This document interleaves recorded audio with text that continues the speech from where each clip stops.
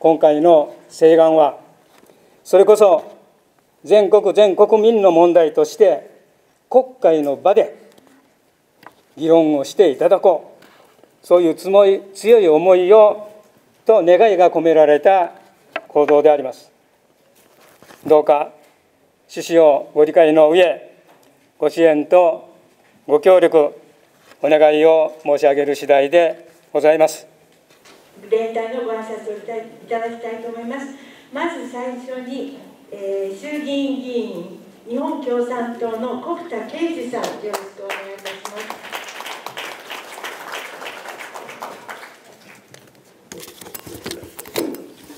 す。皆さん、こんにちは。本会議の例がありまして、衆議院の私の方が先になりました。紹介いただいた共産党国会対策委員長の国対啓二です。今、皆さんからお話ありましたように、この辺野古の基地建設、県民と、そして県民投票、各種の選挙戦ですでに結論が出ています。ところが、この県民の意思を無視してやろうというところ、絶対に許せない、このことをお互いにまず確認したいと思います。同時に私どもは、先ほども稲見さんからありましたように、自分事でなく、全国民の問題に大きな広がりを見せた、ここに50数万の署名の証明があると思います。まさに全国民の課題として頑張りたい、このことを議員一人としても皆さんに決意を表明したいところであります。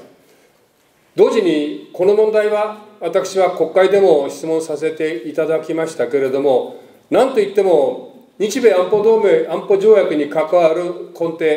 これが米海兵隊の動きとも相まって、新しい作戦戦略と相まって、南西諸島におけるこの攻撃体制を整えるというところに、私は大きな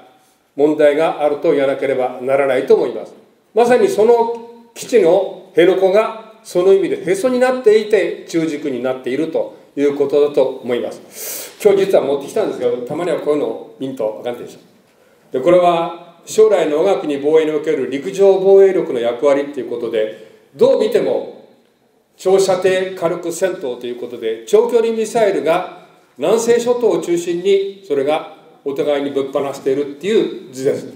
これは2018年に防衛省が作って防衛大綱で中身が出されたものです。まさに南西諸島を戦場として考えているというところに根本があると思います。それが先ほど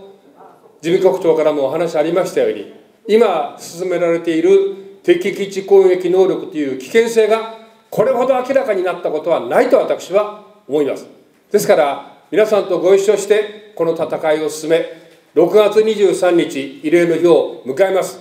その日に向かって戦いをさらに発展させ、今日この悪政を進めている岸田政権に対して断固として戦う、私どもその打倒を目指して共に頑張りたいと思います。頑張りましょう。大きい。